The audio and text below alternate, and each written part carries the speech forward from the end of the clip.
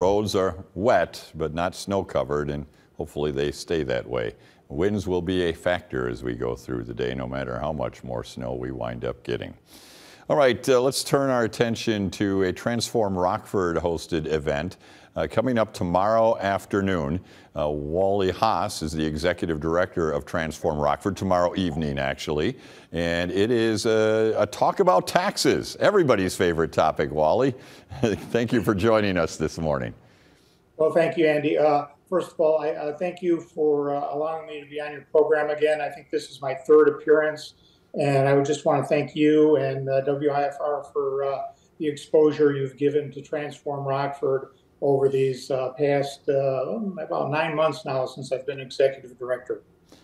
You're quite welcome. It was a cause that generated a lot of attention and a lot of energy, and it's fizzled out, and now you're trying to breathe new life into it. And one of these ways is to talk about some of the issues that the region faces. Rockford, a state of Illinois, has high property tax rates compared to the other states, among the highest. The sales tax is up there as well, and that's the purpose of this forum tomorrow, to talk sales tax, isn't it? Right. The reason we decided to do this forum, there were a lot of questions about sales tax money. The school district was considering a facilities tax, which would have been on top of the 8.75% that Rockford residents and visitors already pay. There was a brief discussion at Rockford City Council about creating a business district and levying a 0.25% sales tax to take care of parking infrastructure. There was some concerns about how the mental health tax money is being spent.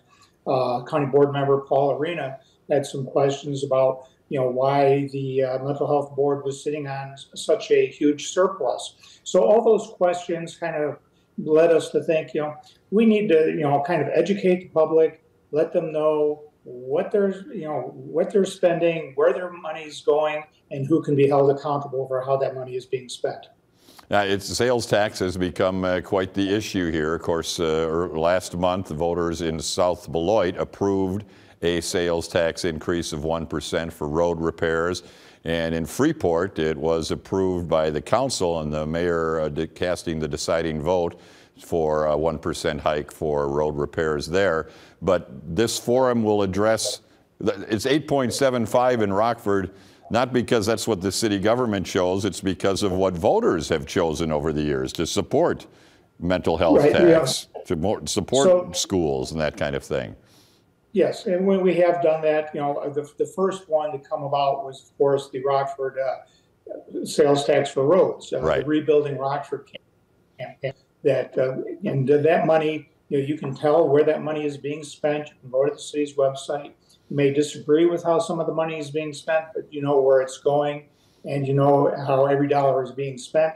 Plus, it has a 5-year sunset clause. So if you're unhappy with how the city is spending your money, the voters can always say, that's enough.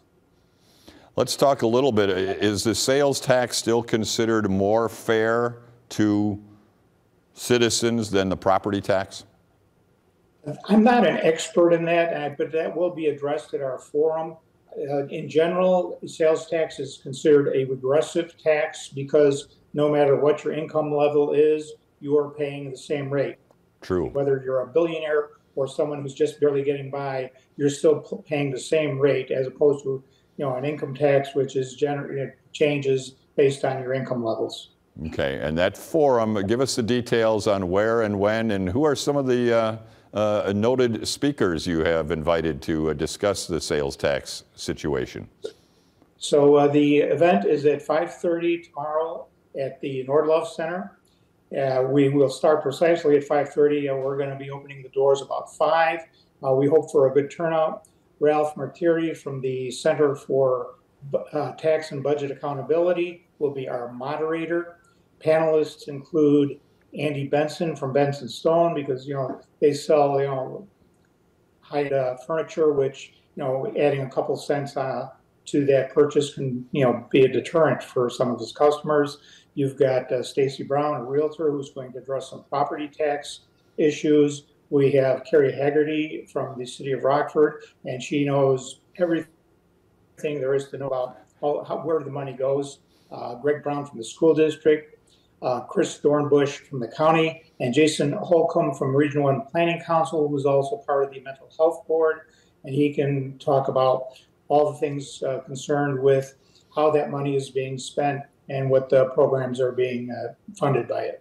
What is the goal of this forum as far as Transform Rockford is concerned? Merely an educational opportunity for people to learn a little bit more about where their money is going? Education is a big part of it, but we want citizens to be engaged in how their money is being spent. We want them to know who is accountable for that and how they can hold their elected officials accountable for how their tax money is being spent, whether it's property tax money, sales tax money, casino money, whatever. There's a lot of money out there, and residents deserve to know how that money is being spent, and city officials and all officials need to ensure that their constituents believe that money is being well spent, that their hard-earned dollars are going for the purposes that they thought they should be going to. Have you, in your 9 months with Transform Rockford, heard from businesses that say the sales tax is a problem? It's a little too high compared to neighboring communities, or even in, or are they okay with where things sit right now? I haven't heard any specific complaints, but take for instance, if you wanted to buy some high-ticket item, and in Rockford you pay 8.75% sales tax, but you just go to Beloit and you only pay 5.5%. Well, that could turn out to be a pretty good chunk of change. So how do we remain competitive with that? So do we have to offer better service? Are there other things that are added on that can make our businesses more competitive when they're facing a more than 3 percentage point difference in sales taxes alone?